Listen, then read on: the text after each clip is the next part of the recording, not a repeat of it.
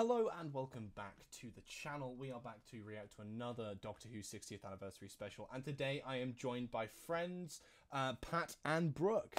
Introduce yourselves. I'm the Doctor, and this is my spoon. You can't go better. And I'm Brooke. What's up? Fantastic. But yeah, we're all pretty big Doctor Who fans, and I figured why not have some guests to increase the amount of fun for the next 60th anniversary special. I know next to nothing going into this. I believe this is not the one with the toy maker that has been kind of teased as much. I believe that is the third special, but we've all watched the first one. I think we can all collectively agree that it was a masterpiece. And yeah, without further ado, let's get into this next episode. I'm wondering who this guy is and how the Doctor and Donna are going to chaotically come into his life. Is this Isaac Newton? Sir Isaac Newton. Sir Isaac Newton. Yes, I'm sorry. The physicist in me is just... Yeah. Oh.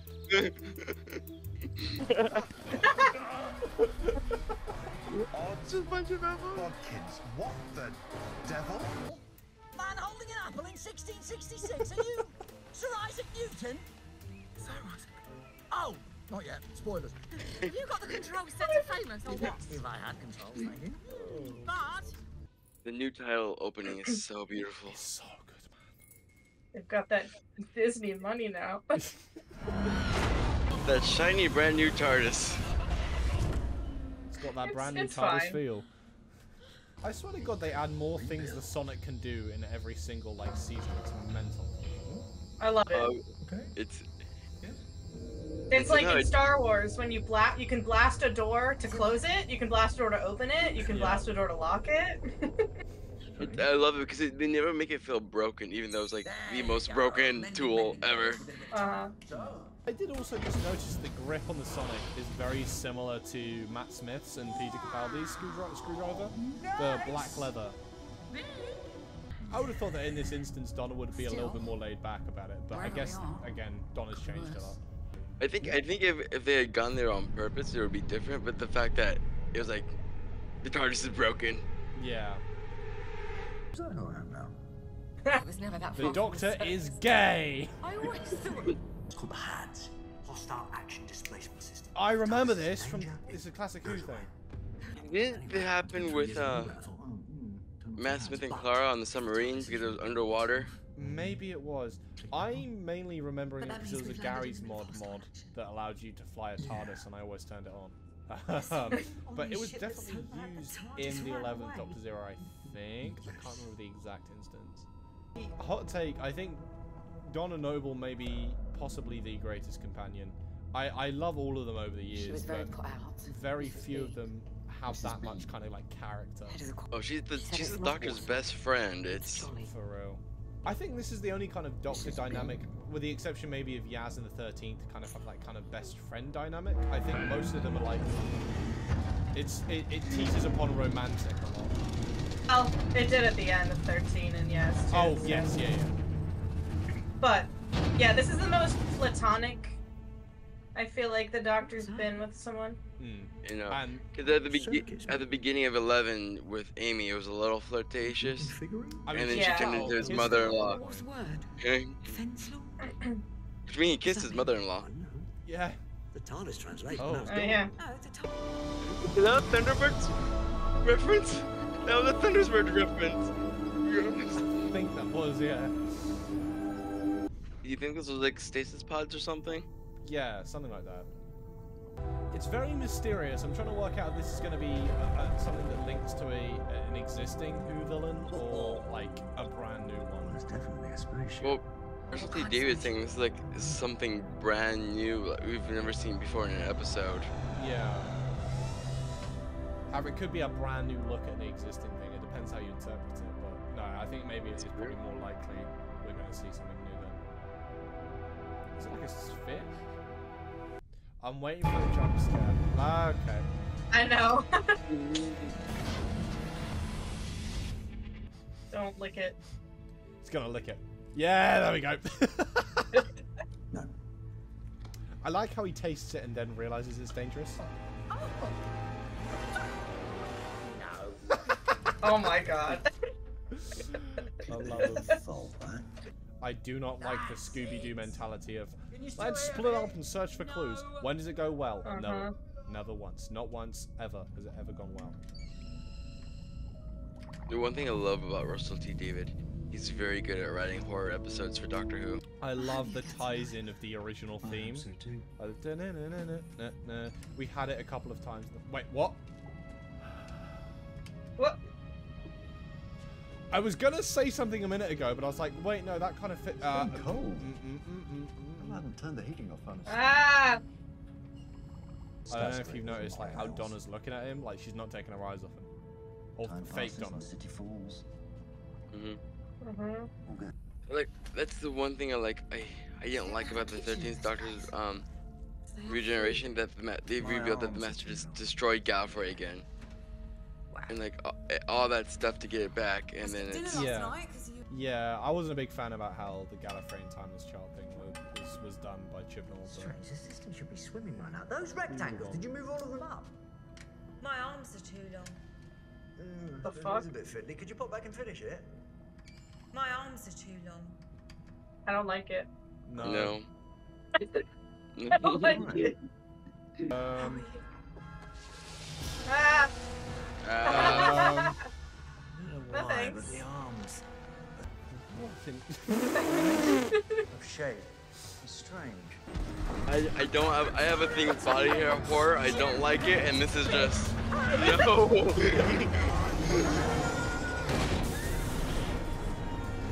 This is very Star Wars. I will find you.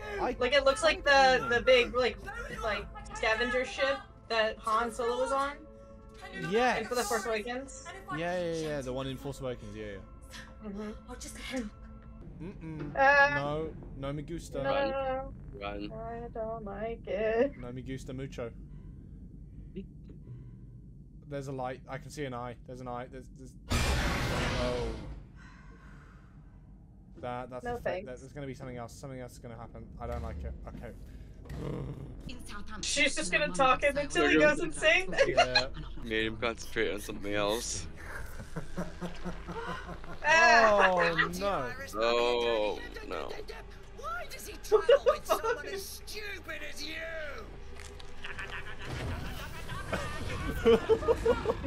Oh no. Christ. I love this like psychological.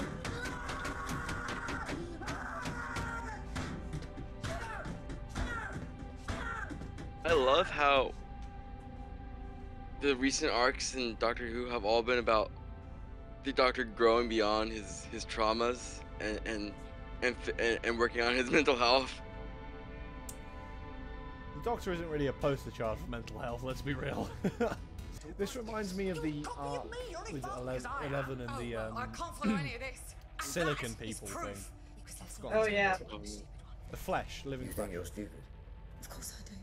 Where did he get salt from? You've got no choice. He's the Doctor. But He's that's always just- got Does shot. he just carry it around in his pocket? Superstition. They're bigger on the inside, bro. Two Go on. things at once. Oh dear. Oh come on. Oh, what's with the teeth? Yeah, I'd be a goner. Yep. Stop thinking. What? Absolutely not. No, I would not be able to. I can't stand the silence of my own head. We're as clever as you now.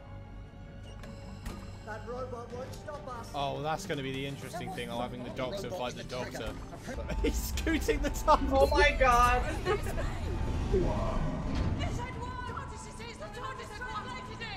the head of the choir? Mrs. Bean! And why is Mrs. Bean funny? Because it's the name of a vegetable given to a woman. It just is.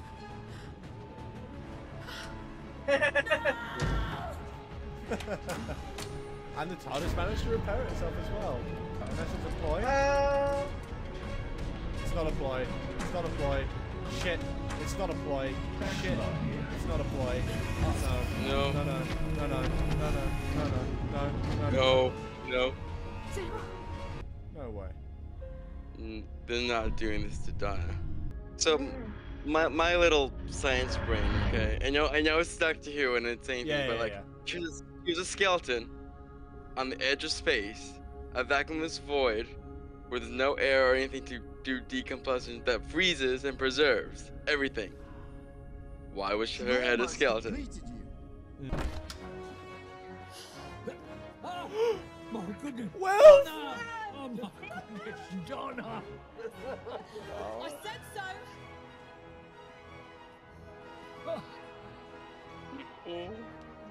Wilfred Mott. Oh, now I feel better. Now nothing is wrong. Nothing in the whole wide world. oh my god, I man. never thought I'd see you again after all these years. Oh, Doctor, that lovely face. It's like springtime. And Donna's got her memory back. Without dying, which I recommend. Yeah, well, I knew it. I never lost faith. I said, he won't let us down. He'll come back and save us. Save us from what? World's coming to an end.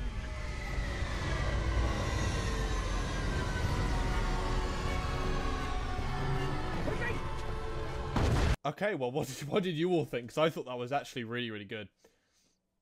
Oh, that was brilliant. I haven't felt that like on the edge of my seat in a Doctor Who episode for a while. Neither. I mean, Yeah, I feel like the first special felt like a big spectacle, and this one was like, oh, I'm just watching Doctor Who now. like the first one felt like a special. This feels like Just an business as episode, yeah. usual. Mhm. The same kind of regular stakes, but I'm really happy, and I've been feeling this probably really since. I mean, it happens with ever since I started watching Doctor Who. I found that a lot of the time they reuse concepts. So like the Daleks come back again, and he's like, "But you're all supposed to be dead." It's like, "Well, we survived." I'm so I'm kind of like pleased that this was a fully original thing. Not that I have an issue with like the Daleks coming back or anything, because we love a Dalek, but I don't know, it was just, they were a really interesting and compelling original kind of character for the Doctor to face, even to the point where the Doctor in the end, I mean, if you're going about technicalities, he got it wrong. Like, had again, it was off by what, 0.03 or something of like a millimeter? Millimeter. Was it? Yeah. Mhm. It was off by that small of an amount. And that's what saved Donna's life, right? That's mental to me. I don't think there's been an episode where the Doctor's really gotten it wrong, so to speak. Well, gotten it wrong and then nearly had someone die like that. I think it's been a while since we've seen something like that. I can't really remember the last thing.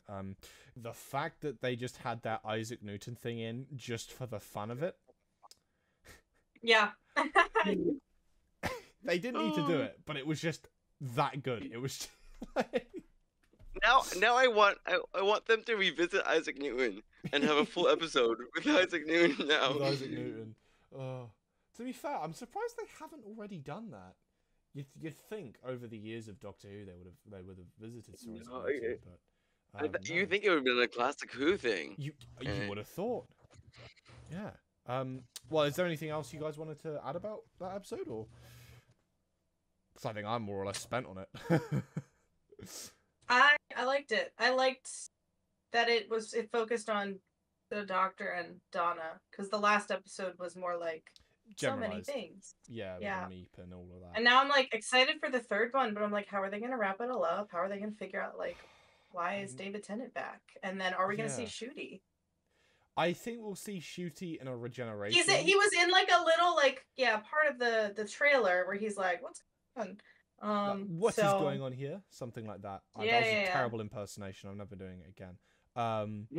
But no, there was that. I think that's how like we'll get that and then cut credits. I think that's what we're gonna get. But, Probably.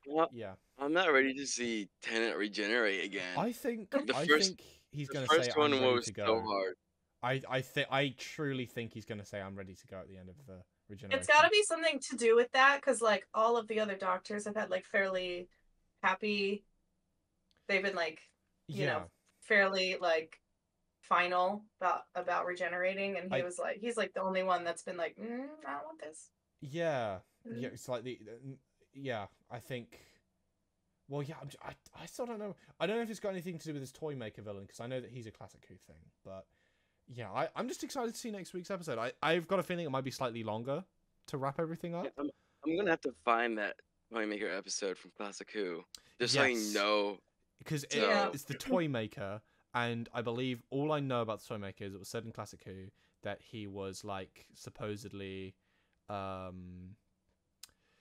he's immortal, he's eternal, so he will come back, and he hasn't yet made another appearance, I believe, since Hartnell. So it's been a while, but yeah, I think we'll wrap it up there. Well, thank you all very much for watching.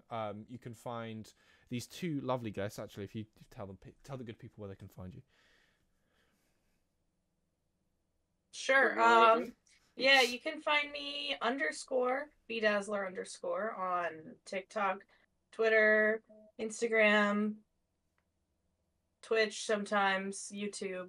Fantabulous. All that. Excellent. And Pat? My Twitter is Saint Pat _of stars. And I'm not active. I'm trying to be more active. So if you want some crazy nonsense from this brain, it's... To be honest, I find Twitter is a very hot and cold platform for me. So you can find me on basically everything. I'm sure if you're watching this video, you're aware of my existence on the interwebs. But all of these details will be down in the description of this video, so if you could all give us all a follow and subscribe and like, that would be fantastic. But until then, I will see you all next time for the next 60th anniversary Doctor Who special. Geronimo.